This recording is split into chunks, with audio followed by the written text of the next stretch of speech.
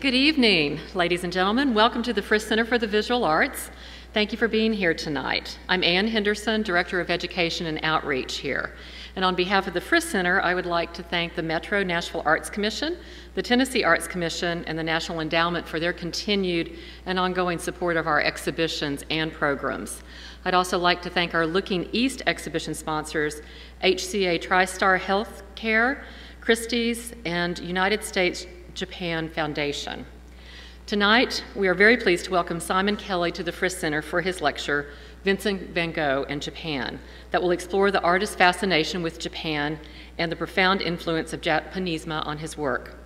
I invite you to visit the exhibition following the lecture to see Van Gogh's portrait of the postman, Joseph Rouland, one more time before the exhibition leaves on Sunday. Our galleries will remain open tonight until 9 o'clock. Simon Kelly has been the curator of modern and contemporary art at the St. Louis Art Museum since September of 2010. He's worked previously at such museums as the Metropolitan Museum of Art, the Walters Art Museum in Baltimore, and the Nelson Atkins Museum of Art in Kansas City. He received his BA from the University of Cambridge and his PhD from Oxford University, where he also taught art history. Dr. Kelly has organized numerous exhibitions, including Monet's Water Lilies in 2011, for which he wrote the accompanying exhibition catalog. He's also published extensively on 19th and early 20th century French art and has been published in various exhibition catalogs for museums such as the National Gallery of London, as well as the National Gallery of Art in Washington, D.C., for such exhibitions also as Manet, the Man Who Invented Modern Art, and Becoming Van Gogh, which was published in 2012. But his essay, which was A Big Good Enterprise, Van Gogh and His Markets, received an award from the American Art Museum curators for his essay. Simon is currently curating the exhibition Impressionist France, Visions of Nation, from Legray to Monet, for which the St. Louis Art Museum organized it with the Nelson Atkins Museum of Art in Kansas City and the accompanying catalog. He's also currently working on Degas and Millinery for an upcoming exhibition as well. So please join me in giving him a warm welcome.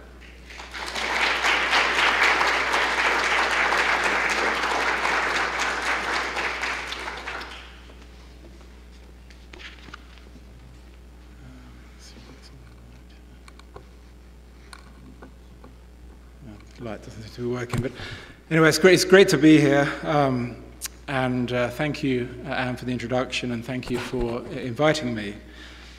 So I've been impressed by the exhibition today. I've had a chance to see the show.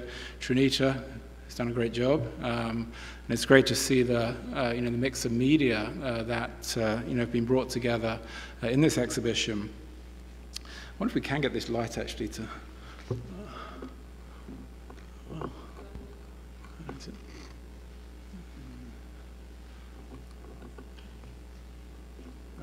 Yeah, I don't know, it should be good to... Oh, yeah, that's better.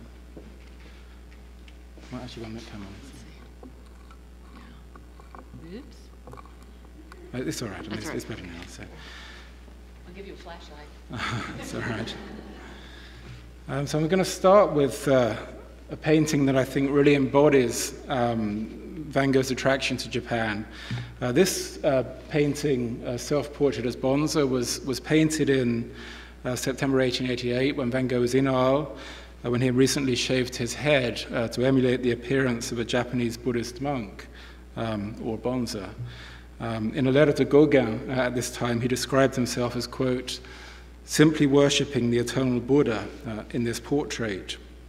While to his sister, Will, he wrote that he represented himself as, quote, a Japanese. You might also gather that in a way Van Gogh has almost kind of adapted his features to look more Japanese if you look at the way he's represented himself here. But I think it's a good introduction to a talk which will examine Van Gogh's close identification with Japan for much of his life. Now, Van Gogh never went to Japan, but as we shall see, he read extensively about the art of Japan and the culture of the country, and he also built up an extensive collection of Japanese prints. it was interesting to read Trinita's introduction about Monet, so we can sort of go back and forth about who had more Japanese prints, Monet or Van Gogh, but certainly Van Gogh had a substantial collection. And Van Gogh's embrace of Japan is a central element within his broader career. And just a little context on Van Gogh here. He's perhaps best known as a kind of mythologized figure, the kind of archetypal, tormented and neglected artist who ultimately committed suicide at the age of only 37. He's generally thought to have committed suicide, despite the recent book that suggests that he was shot by a group of young boys in Auvers. But the Van Gogh Museum is sort of fiercely staying to the story that he did commit suicide. This kind of image of Van Gogh as a misunderstood outsider is embodied by Kirk Douglas in Vincente Minnelli's 1956 film, A Lust for Life. This is a poster for the film. And I didn't know whether to include the next ones, but I did. And Van Gogh has become a kind of iconic figure within popular culture. So, here you can see a group of bobblehead figurines with Van Gogh alongside other iconic figures of popular culture, Warhol, Dali, and Picasso. I Googled Warhol and toys, and Van Gogh and toys rather, and there's a whole series of images which I could have shown, but this is just one example. The continuing interest in Van Gogh's work is also evident in the furore that surrounded the recent discovery of a previously unknown painting by the artist, Sunset at Montmajour. Here it's being presented to the press by the Van Gogh Museum director, Axel Ruger. This is a painting from 1888, from the Arles period. It was a strong painting, and as I say, it's created a lot of interest. Although the presentation of this work has been kind of satirized in the press, this is in regard to this image and I guess Van Gogh's perceived inability to sell any work in his lifetime. It's often said that he only ever sold one painting in his career, but in fact the reality was more complex. I wrote about that was the essay that Anne mentioned when I sort of delved into Van Gogh's career in terms of his markets and his thinking about his art in terms of commodities. And he actually sold not one painting but 4 paintings in his career, and he understood the workings of the art market actually really well. I mean, he spent several years as an art dealer in London, Paris, and Amsterdam in the 1870s. One of the interesting things about Van Gogh is that he only turned to painting pretty late on in his career, when he was 27. So his output is limited to the last 10 years of his life, between the age of 27 and 37. But within that 10-year period, he was incredibly prolific. He produced 900 paintings and around 1,000 drawings, as well as a voluminous body of correspondence written in several languages, most notably Dutch, French, and English. He obviously was fluent in Dutch, but also French and English. And if you get a chance, I do recommend you're looking at those letters. They're incredibly rich, and you really get a sense of Van Gogh as this deeply cultured man. So this talk is going to focus on his relationship to Japanese culture. As we know, Japan had opened up to the West in the mid-1850s, and there was a particularly notable display of Japanese art at the 1867 World's Fair in Paris. Here I'm showing you an image of the 1867 Japanese pavilion. And then just a little bit of context, because the exhibition here does look at Impressionism looking east, but there were Barbizon School artists who were looking east earlier. Probably the first artist to be influenced by Japanese prints was Teodoro Rousseau, the Barbizon School painter, probably the leader of the Barbizon School, who's known to have repainted actually the sky of this painting, the village of Becquigny, in the early 1860s under the influence of Japanese prints. And then another Barbizon School artist, Jean-François Millet, who was also fascinated by Japanese prints, their compositional strategies, their bright, flat colors, their high horizons, And this work here by Millet in the Auvergne from the late 60s, I think, with its high horizon line, taps into that interest in Japanese prints. Other younger artists from the Impressionist generation, as we know, just a little bit more context before I speak more about Van Gogh, also produced work relating to the vogue for japonisme. This is James Tissot, close friend of Degas, young women looking at Japanese objects.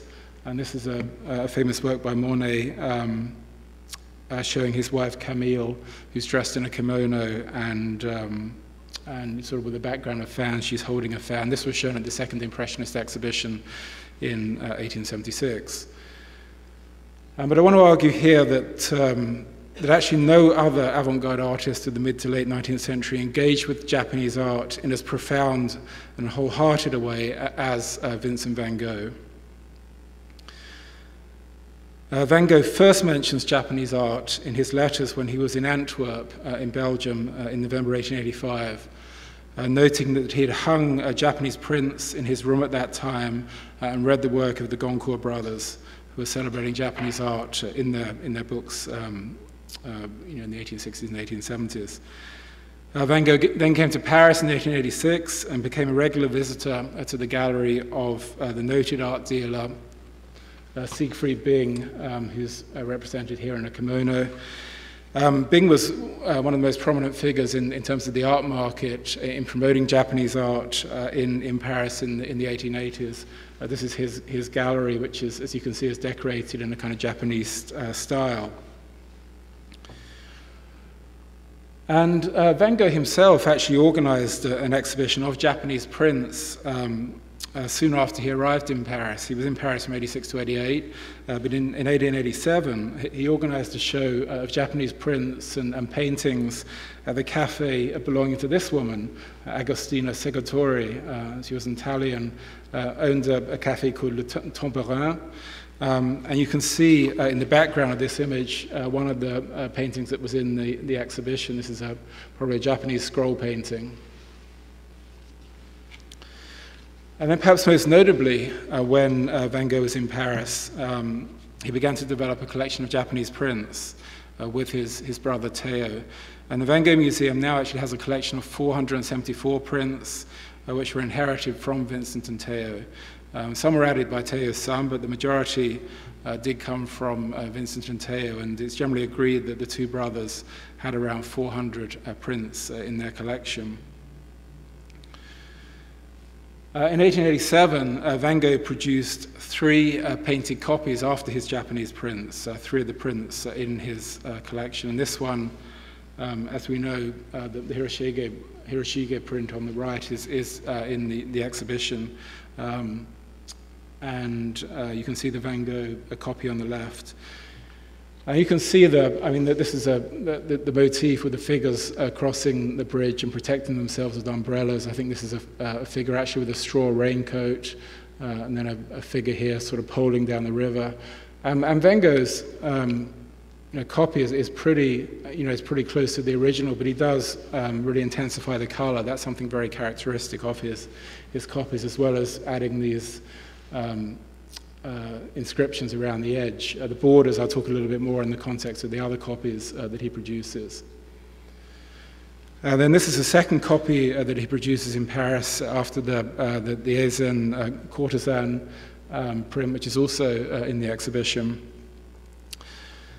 So this is Van Gogh's copy. The copy wasn't actually made after the print itself, but instead after a reproduction of the print, which was on the cover of a magazine called Paris Illustré. So this is the magazine cover from 1886. Van Gogh made a tracing of it. He traced the cover, added a grid, and then actually enlarged the original print. So this image here is considerably larger than the original cover. And you can see, interestingly, he's added this border, and so you can see the bamboo along the edge here. There's a cute little frog in the foreground here. There's a couple in a boat up here, water lilies here, and then a couple of cranes here, which are actually excerpted from other Japanese prints. But He included these, the frog and the crane, for a particular reason, because in French slang, both of these elements actually reference prostitution, and he was, tapping into the history of the courtesan as referencing that history of prostitution in Japan. And then this is the third copy that he produced, and again, this is great that all these prints are in this exhibition. So this is the Hiroshige print, the plum tree tea house at Kamedo, and again, he made a tracing of this print, added the grid around the tracing, and enlarged it. You can see in this work, I think he was interested in the kind of disjunction between near and far. The way in the original print you have this, this wonderful kind of silhouette of this gnarled plum tree, flowering plum tree, and then in the distance, this group of figures who are congregating around the tea house and enjoying the blossom of the plum trees. So that this kind of play between near and far is something that Van Gogh really taps into in his own painting. And again, you can see the intensification of the color in his print, and the addition of elements around the border.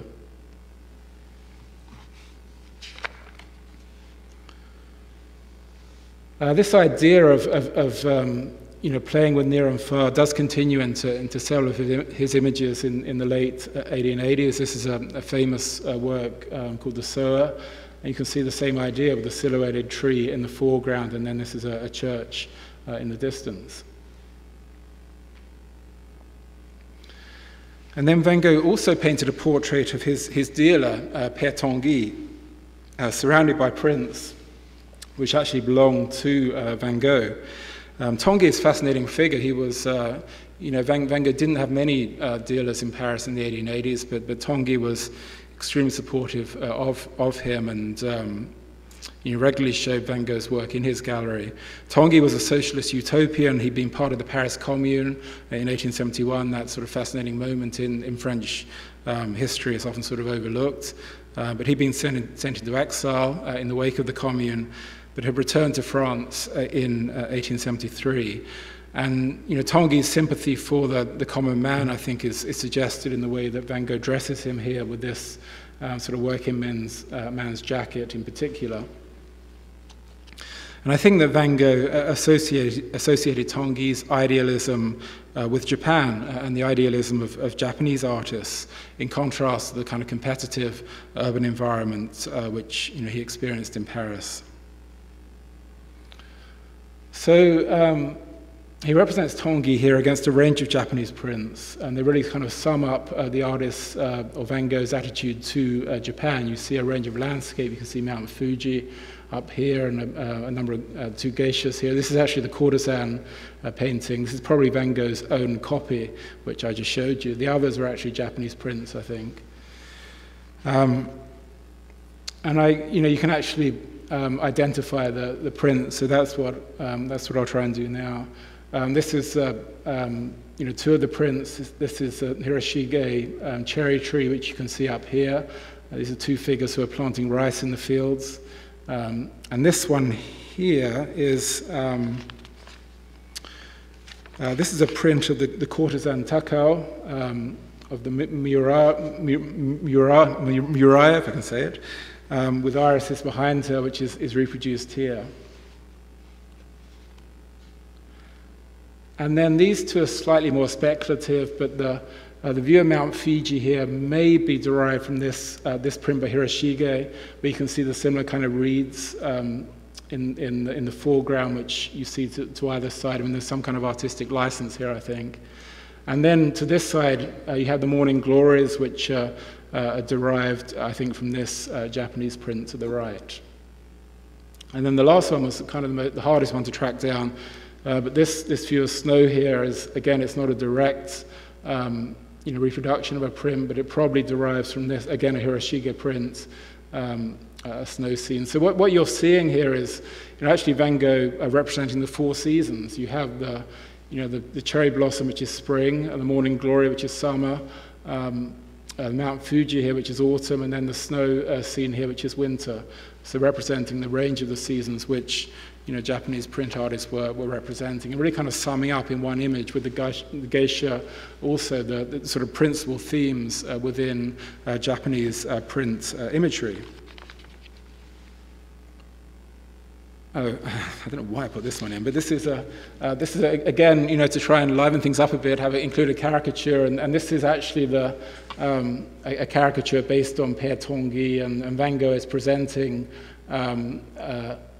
his Père Tanguy painting to a Parisian dealer, and talking about Japanese influences, Impressionism and Pointillism, asking for the dealer's opinion of his work, and the dealer has been extremely complimentary, as you can see, saying that you paint like a lunatic. So, kind of tapping into that mythology again of Van Gogh as being a sort of crazy outsider figure.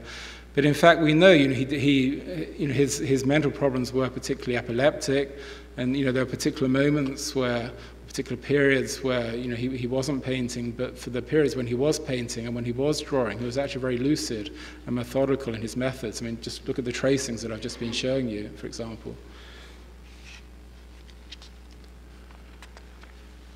So a really crucial period in Van Gogh's career in terms of understanding his relationship to Japan is his time in Arles in the south of France. He was in Arles for around a year between 1888 and 1889. Arles, as you know, is an ancient Roman city. And Van Gogh was, I think he was becoming increasingly disillusioned with the world of Paris and the sort of cutthroat, sort of capitalistic environment which he was experiencing there. And he decided to move to the south of France in February 1888. And through the reading of various writers, the Goncourt brothers, Philippe Berti, visits to Siegfried Bing's gallery, he really developed this vision of the south of France as akin to Japan, as a place of light and luminosity, which he associated with Japan. When he arrived in February 1888, he actually encountered snow. He didn't encounter the sort of bright light and sun that he'd been expecting, but he immediately compared what he saw to Japanese print. And it's fascinating to read his letters from this time. Very few letters by Van Gogh survive from his time in Paris.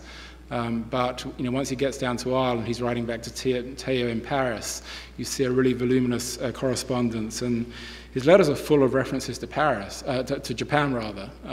Around 100 letters refer to Japan over the period of his career, and most of those are written during the Arles period. He talks about how he finds, quote, equivalents, unquote, to Japan in the South. His letters are great. I mean, I'm just going to quote one here. The weather here remains fine, and if it was always like this, it will be better than a painter's paradise. It will be absolute Japan. And this is a painting from soon after he arrived in Arles, with the kind of high viewpoint, the contorted tree form, the very kind of, it's a very sort of Japanese effect, the way that, the scene is represented here.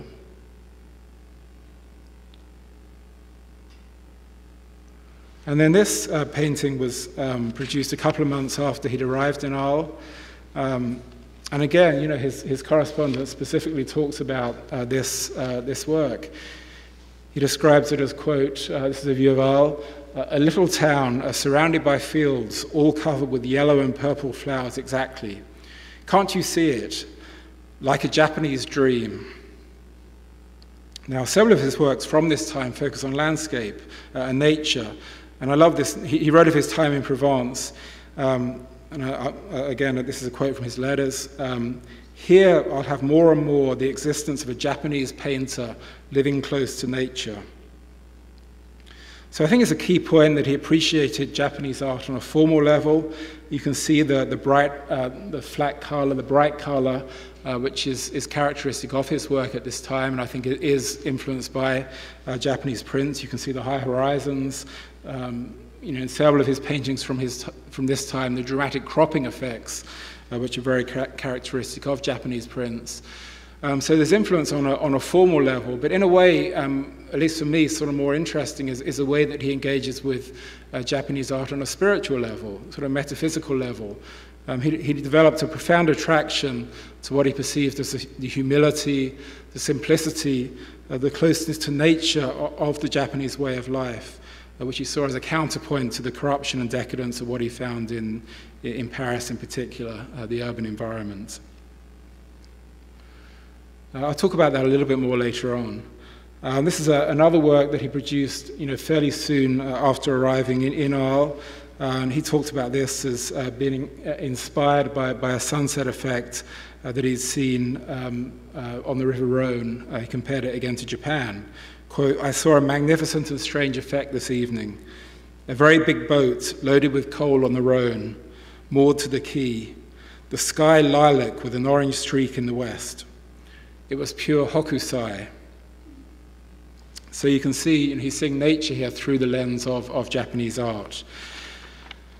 Now, interestingly, hokusai is the one Japanese artist you would have expected to be in Van Gogh's collection of Japanese prints who actually wasn't in his collection. And the reason was that by this point, hokusai was too expensive for Van Gogh. Hokusai was the best-known Japanese printmaker by the late 19th century. Most of Van Gogh's prints are actually lesser-known Japanese printmakers. Hiroshige is the most prominent figure within his collection. He noted proudly at one point that some of his prints would be worth, quote, as much as 5 francs, which is not a great deal. So I've looked a little bit at landscape, and I also want to talk a little bit now about portraiture. Portraiture was also central to Van Gogh's output at Arles. He produced about 25 portraits in particular of the Roulin family, and it's so great that you have this painting in the exhibition. I've just seen an exhibition at the Cleveland Museum of Art called Van Gogh Repetitions, which brings together a series of portraits of Joseph Roulin. There were 6 portraits that Van Gogh did of Roulin. They would have loved to have this painting in their exhibition, so you did a good job getting it here. But they do have four paintings of Joseph Roulin, but this is actually the first of the 6, and it's the only one which is three-quarter length. This is a postman, Joseph Roulin. He was responsible for unloading mail at the Arles train station. He was one of Van Gogh's closest friends and a drinking companion for Van Gogh. Van Gogh, I keep saying Van Gogh, it's bizarre for me to say Van Gogh, I should say, because I'm from England and we all say Van Gogh out there, or Van Gogh, but I've become Americanized, I say Van Gogh now. But, anyway, Van Gogh first mentions Roulin on the 31st of July, 1888, and he says about him, quote, "The man is a fervent Republican and socialist, reasons very well and knows many things." And then Van Gogh went on to describe his three-quarter length portrait of Roulin sitting in a chair, the work which is in your exhibition. And he says, "I'm now working on the portrait of a postman with his dark blue uniform with yellow, a head something like that of Socrates, almost no nose, a high forehead, bald pate," that's probably why he wore a hat. Oh, well, it's for his job as well, but anyway. "Small grey eyes, high-coloured, full cheeks, and big beard, pepper and salt, big ears. His wife gave birth today, and so he's really in fine feather and glowing with satisfaction." So this is a background to the painting in your exhibition. And it's interesting just to look at it, the way it is painted. It's very thinly painted in the background. It's interesting to see the pentimenti here. You can see the way that he's changed the line of the sleeve of Roulin. I hadn't really realized that until I actually looked at the painting. You can see that originally the sleeve was wider. He took it in a little bit. And also the hat, he slightly changed the line of the hats. The hands are fascinating because the right hand is pretty sketchily painted, but the left hand is a little bit more developed, and you see these, the outlining in red, or the fingers here, which you don't see on the right hand. And then the beard and the face itself is fascinating. The way that Van Gogh is playing with the complementaries. The nostrils have touches of red in them, and then the yellow in the beard, and then the blue in the hat. The way he plays those red, yellows, and blues off against each other, I think is really fascinating. And this is, it's interesting to see the actor portraits, the Japanese actor portraits in the show. And this is, I put this one in a 3/4 length portrait, which you can argue may have influenced Van Gogh. And then, an interesting thing, which is discussed a little bit in that repetition show, is that Van Gogh did produce these drawings after the painting, and two variant drawings. This is one which he actually sent to his painter colleague Émile Bernard. It's sort of complicating this idea of Van Gogh as a sort of sort of tormented outsider figure. He was quite calculating in his methods, the way he did produce repetitions. So he'll produce these repetitions to send to his artist friends in the hope of developing collaborations with them. And this is the second drawing repetition, where if you look carefully, I don't know if you can see the difference. Can you see the difference in this one compared to that one?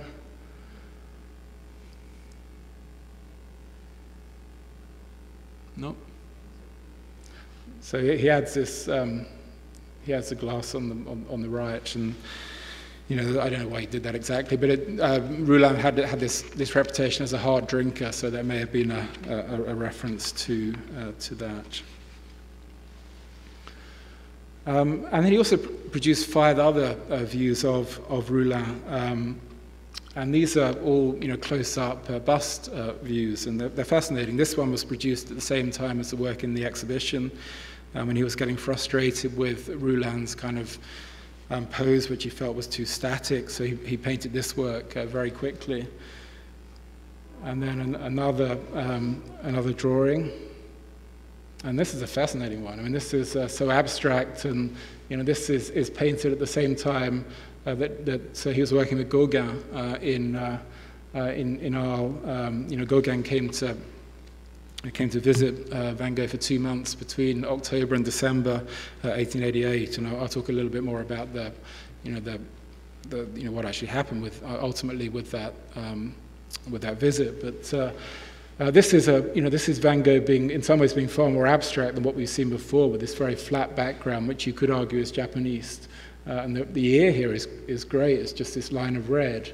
But it's very flat and very abstract, this painting, and perhaps was produced under the influence of Gauguin. And you can argue the relationship to Japanese prints here. This is the next one. This is at the Barnes collection, and by now Van Gogh is producing these Roulin portraits with this very decorative wallpaper background of dahlias. This is actually rarely that he doesn't generally sign his work, but in this case he does. And then these last two, I think it's interesting to see the progression, because the way he treats a beard, for example, becomes increasingly decorative. And you can see the sort of play of the swirling lines that are less evident in the earlier portraits. Another thing to think about in Van Gogh's work is that his paintings change with time, and we know that this painting originally, these little dots of colour here, they were once red and pink, but they've changed with time, they've faded, and they've actually turned to white. The Van Gogh Museum has done a lot of work on these kind of transformations. And I include this, the famous Starry Night, because the way that the sky is represented here, I think you can compare to the beard in these images here. Another one of my caricatures. So this is Starry, Starry Night, and so lesson known Prozac period, sunny, sunny day, and again, the reference to Van Gogh's mood swings, or perceived mood swings. This one is interesting. This is La Mousme, there should be an accent there. And this is a portrait, I think, directly related to Japanese culture. It was produced around the same time as the Roulin portraits we were just looking at. And musume, the word musume, as he noted, was a Japanese word, as Van Gogh noted, was a Japanese word for a young girl. And he noted in his letters that she would have been 12 to 14 years old. And here he's painted a Provençal girl, but represented her as a kind of Japanese. And he talks about the musume idea as referencing particularly the idea of pouting, mu in French. So you can see she does have a slight pout. And the word was actually much used by the French writer Pierre Loti in his book Madame Chrysanthème. So, and that was interesting to see that in the exhibition, the kimono, with the chrysanthemum pattern. The Madame Chrysanthème was a book which Van Gogh read and repeatedly quoted in his letters, and it's this fascinating history of a Western naval officer and a Japanese geisha, and as we know, became the model for Madame Butterfly. And then, some of Van Gogh's drawings. Van Gogh, incredibly prolific draftsman, and his style of drawing is certainly influenced by Japanese art and the Japanese method of drawing. His kind of formal language of squiggles and varying lines and dots in the sky. I mean, this is exactly the kind of thing that you find in the Japanese drawing of artists like Hokusai. This is another one. I'll show you a drawing by Hokusai in a second, but this is a work which Van Gogh was proud of, and he thought, I think he said, this is my most Japanese work to date. And it's a view of La Croix from Montmajour, and you can see again these little dots in the drawing. The high horizon, which is very Japanese. You can see the train crossing the plain here, the carriage here, sort of interesting mix of the modern and the less modern.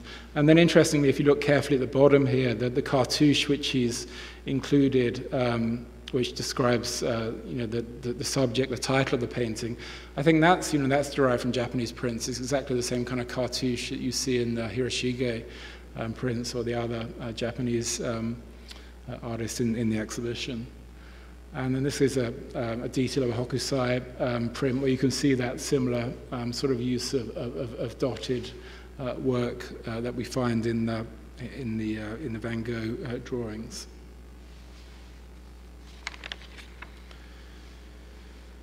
So at the same time that Van Gogh was producing these drawings, I think he really aimed to create what he called a studio of the South, a collaborative community of artists working together in harmony on the model of a Japanese monastery. He envisaged life together at the Yellow House in Arles with his fellow painters, Paul Gauguin and Émile Bernard. And he encouraged the exchange of portraits with Gauguin and Bernard to cement their bond. And this he saw as being a model which Japanese artists had actually created. He talked about Japanese artists as exchanging work between themselves. This is the Yellow House where Van Gogh lived and where Gauguin lived with him for those 2 months in the late period of 1888.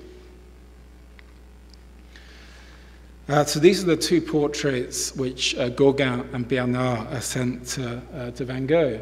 And this is Gauguin's on the left. This is a portrait of Bernard actually at the back. And if you look carefully here, you can see this inscription. It says Les Misérables, l'ami Vincent, P. Gauguin, 1888. And this is actually Gauguin sort of cultivating his sort of outsider mentality and sort of referencing the difficulties and troubles he's had, and referencing specifically the Victor Hugo novel Les Misérables here. And in a letter, when he talks about this painting, he actually describes himself as Jean Valjean, who was a protagonist of Les Misérables. And then this is Bernard. This is his portrait, which was sent to Van Gogh. So you can see Bernard's signature à son copain Vincent, to his friend Vincent. This is Gauguin in the background, and here there's a reference of Bernard's interest in Japanese prints, because there's a Japanese print at the bottom right here.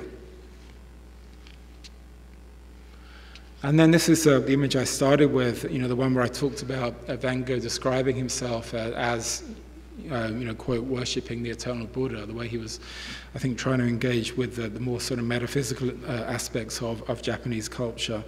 It's almost as if he's kind of effacing his Dutch identity here to become Japanese. If you look carefully, there's a sort of aureole around the head of Van Gogh, which is almost like the sort of aureole that you find around the Bodhisattva. And then if you look even more carefully, you can see that there's an inscription up the top here. This was originally inscribed to Paul Gauguin. This was Van Gogh's own inscription to Paul Gauguin. Let's bear that in mind because I'll come back to that.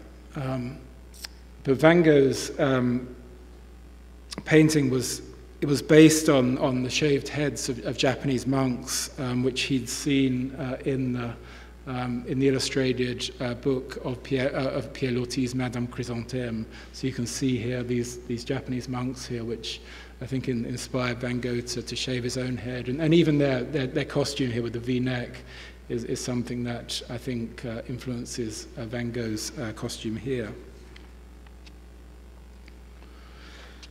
Now, Gauguin had arrived in Arles in October 1888. He spent 2 months there, and there was an intense collaboration between the two artists, but as is well known, it led to a celebrated fight between them when Van Gogh pulled a razor on Gauguin, and Gauguin went back to Paris pretty quickly, and Van Gogh cut off his ear. And in the wake of that, what we generally think is that Van Gogh scrubbed out the inscription that he made to Gauguin. That dramatic falling out with Gauguin kind of signaled the end of this great idealism he'd had for the creation of a community of artists at Arles, that community of artists based on the Japanese model.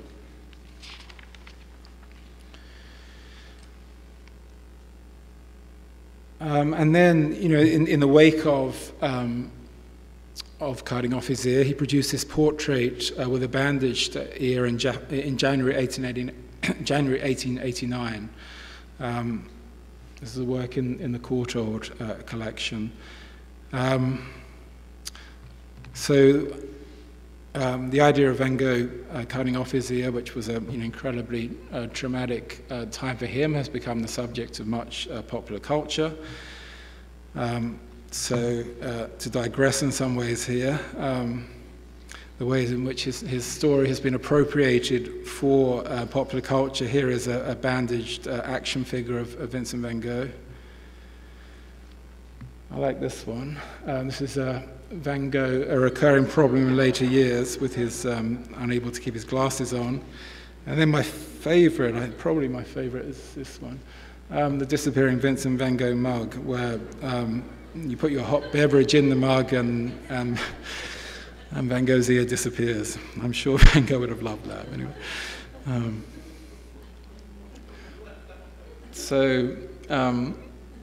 For our purposes, what we can see if you look carefully in the background of this portrait is a Japanese print. And we can identify the print. So this is a print on the right where you can see the geisha.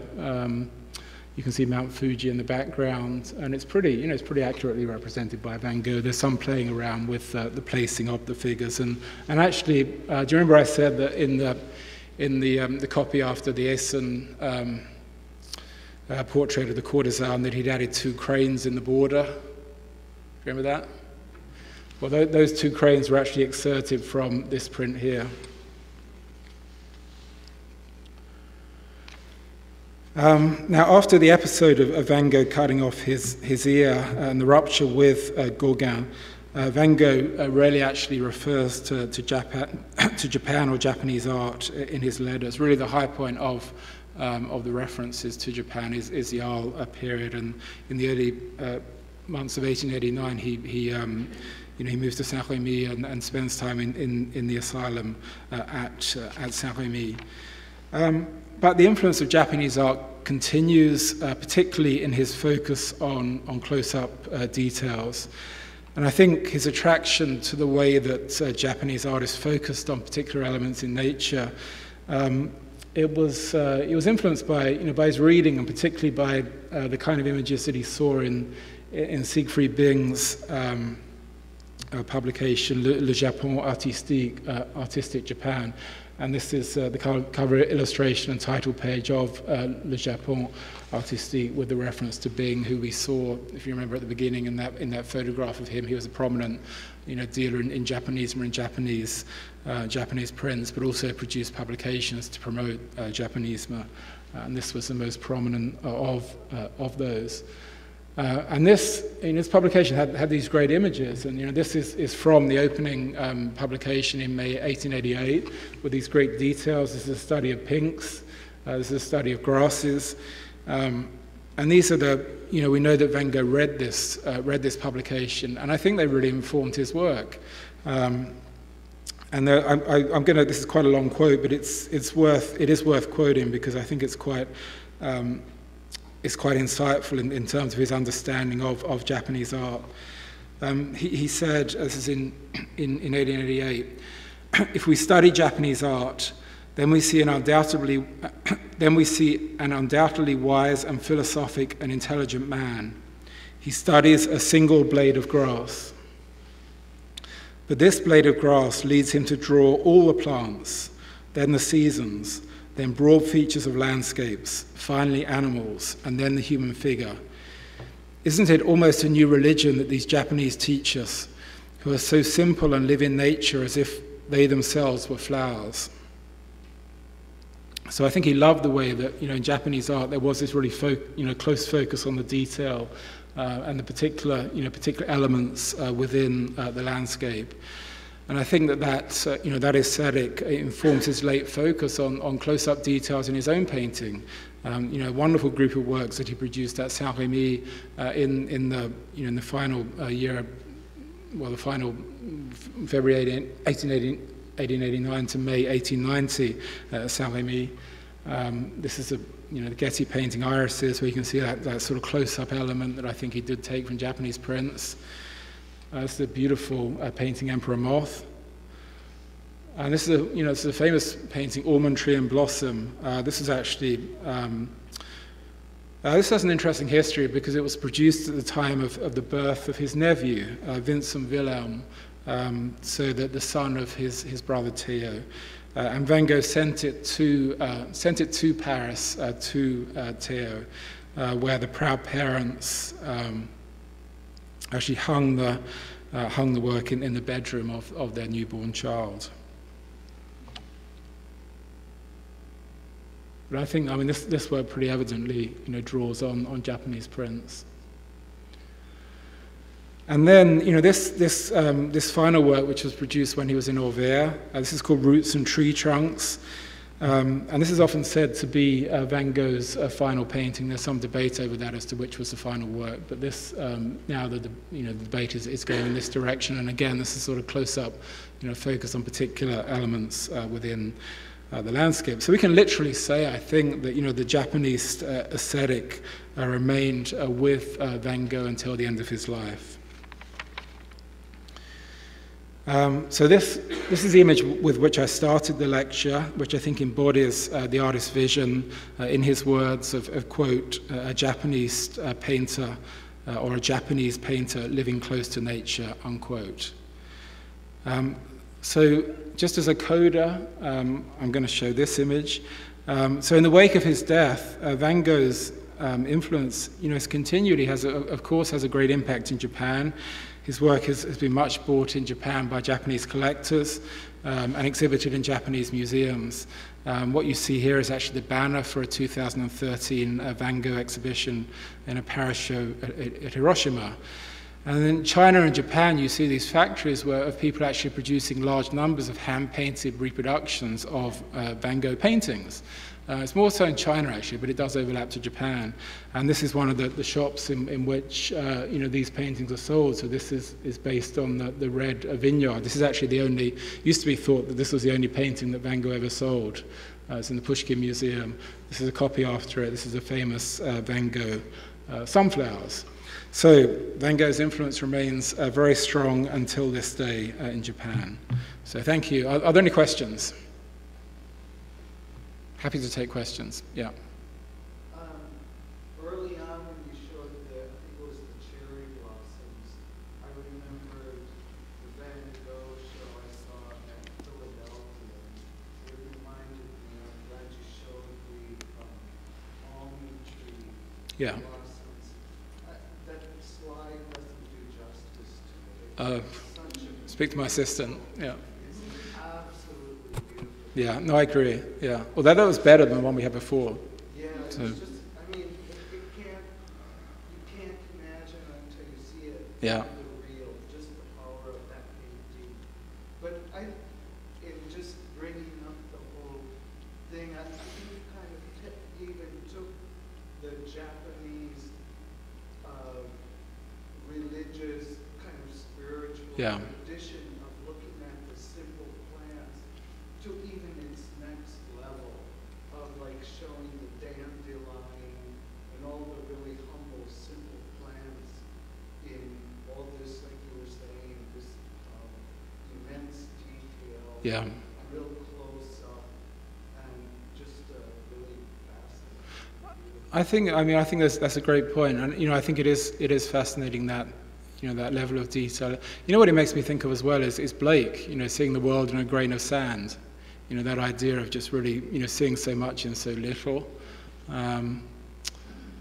But to me it is. I love the formal aspects, the way that Van Gogh does crop his forms, and the flattening of form, the coloristic influence. But I think that is probably what separates him from Monet, to me, that he engages with Japanese art on a more kind of spiritual, metaphysical level than Monet does. At least that's what I think. I mean, I've done quite a bit of work on Monet, and Monet did have a big collection of Japanese prints, but you don't get that sense of kind of intensity, the way that he engaged with Japan that Van Gogh had. And I think, it taps into Van Gogh's background. He had this spiritual background. His father was a pastor. He himself spent several years as a preacher. And you read it, when you read his letters, they have this very strong, metaphysical, content to them, which you don't generally find in Monet's letters. So he gave that sort of gloss to the way that he looked at Japanese art.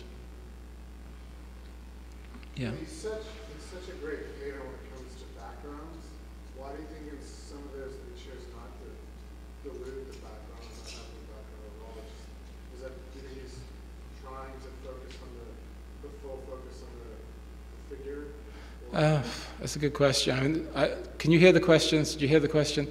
So the question was, why does Van Gogh kind of simplify his backgrounds, and is that right? Sort of it doesn't have much detail in the background. That's basically what you're saying. Yeah. One, he's great at detail. Yeah. But when he's chosen in several of the paintings you've shown tonight I don't know if the prints took it from the Japanese prints, but why he would dilute the background when he's so good at background on some of them, and then it seems like he does these great landscapes, and he doesn't mesh the two together.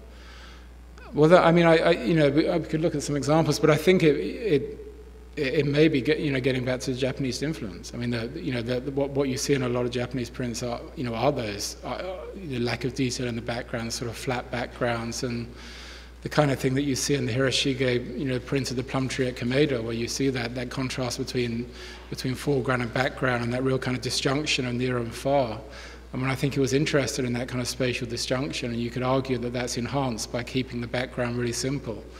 And you see that in the Van Gogh that you have in your exhibition, that the background is very simple, and it has this kind of sort of patchwork, but it makes the figure really pop. Exactly. And I mean, I could have shown other. There's a great painting in the Metropolitan La Lysienne, which has this kind of bright lemon yellow background, which is just lemon yellow. And it's like that's a beautiful painting from the Winterthur collection of Roulin with the yellow background that I showed. Just really simple, but it really makes makes the subject pop. And one of the differences between Van Gogh and Gauguin is that I think you can say that while Gauguin was genuinely moving towards abstraction, Van Gogh's work is always grounded in nature, I would say. But in those works, that's the closest he gets to abstraction, that moment when he is working with Gauguin. I just think it's so, the thing that I think is so interesting is, starting Yeah. Well, yeah, started back to another issue because, in his, Van Gogh has this moment in 1889 where he starts to explore what he calls style. So, Theo is always urging him to produce more naturalistic work because that sells better. He thinks it will sell better. But Van Gogh's trying to push himself, go in new directions. So he's developing this, much more decorative style. So that's, you see all the, the curling patterns in the sky. Theo didn't want him to do that. Theo's like, why are you doing this? This is bad. So Van Gogh does continue that for a brief moment, but actually he goes back to a greater sense of naturalism, in the late period of 1889. So it's interesting that back and forth between Vincent and Theo is fascinating, because Theo is trying to make him produce work which will sell better. So. I think he was influenced by fabric. That textile industry also really takes on that world. Oh, that's a really interesting point. Yeah, I think that's one of the great things about the exhibition is the sort of range of media that you have in it. I think I said that at the beginning, to see the kimonos, and I think that's a good point. I think he was. I think he was. He wasn't just looking at prints. I'm sure. He would have seen that kind of the kind of costumes that you have in the exhibition. He would have seen that at Bing's, or would have seen at the World's Fair when. When he would have seen women dressed up as in kimonos or whatever. So I think that's certainly a valid comparison. Was the Buddhist religion much in evidence in Northern Europe? It's a good question. You do. I don't know all the details of that. But what I can say is that generally you don't find much interest in it in the middle to the.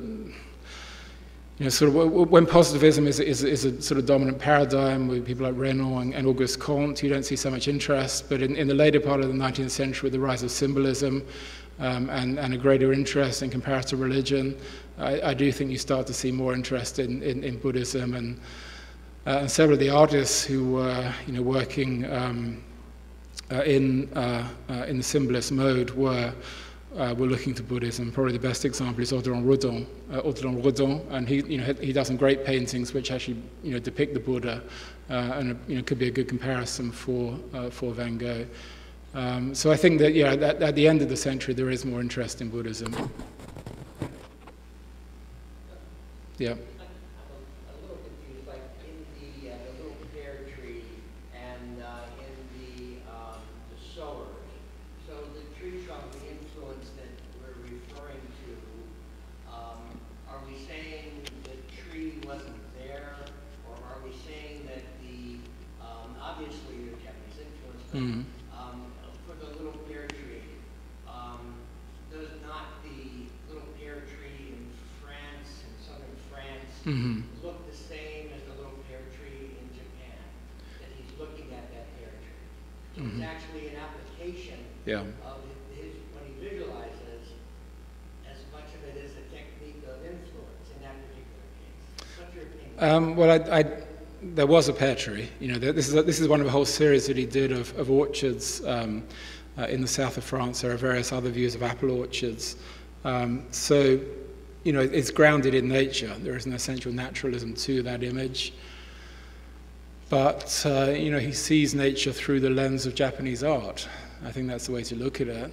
So you can look at the way that he pictures the pear blossom, the pear tree as being influenced by his knowledge of Japanese prints, and the sort of flattening effect and the kind of abstracting sort of decorative effect that he creates is informed by exactly those kind of effects that he saw in Japanese prints.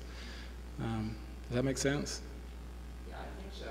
And then when you're looking at a field outside of Arles, even today, the colors and everything that's in the painting is still there today. That as far as the technique versus actually painting what is in front of him, I have a little trouble assimilating that he's not actually painting what he sees. Well, he's not. It's not photographic, is it? It's not. So he's. But that's part of what. If he was to. He painted fast. Yeah. Was looking at it as he Yeah, but that's, the whole history of, avant-garde modernism is sort of, from Manet through to Jackson Pollock or whatever. It's a whole story of getting away from photographic naturalism. That's a story of, avant-garde, avant-garde painting and experimenting with the paint surface ultimately as a two-dimensional, surface which becomes abstract, and moving away from the idea of a painting as being like a three-dimensional window through space. And Van Gogh is on the cusp with that sort of change towards abstraction, because, as I said, I do think that his work is grounded in nature, but there's certainly an interest in intensified color, flattening effects, movement, other things too I'm forgetting, I'm sure. Yeah.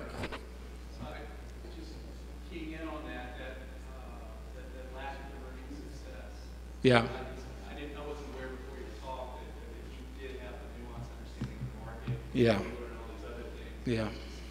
Failed so abysmally in spite of that from a sales standpoint. Yeah. You touched on a minute ago that his brother was pushing and he needed Yeah.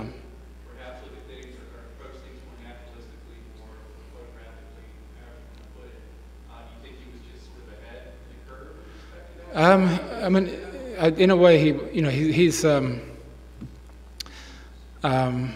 mean, the relationship between the artist and the market is always an interesting one, and Van Gogh had a very strong sense of his own identity, and I don't think wanted to adapt necessarily to the, to what the market wanted.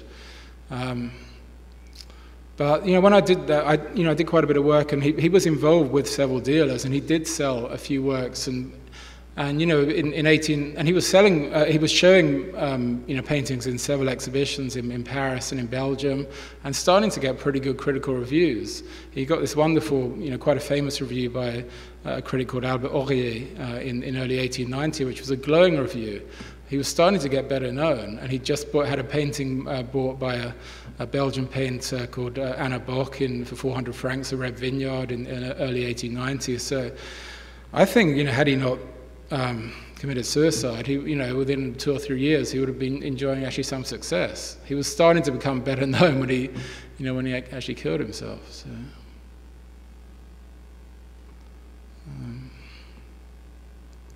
any other questions? Good questions. It's great. So, Thank you. all right. Thank you. Yeah. Thank you.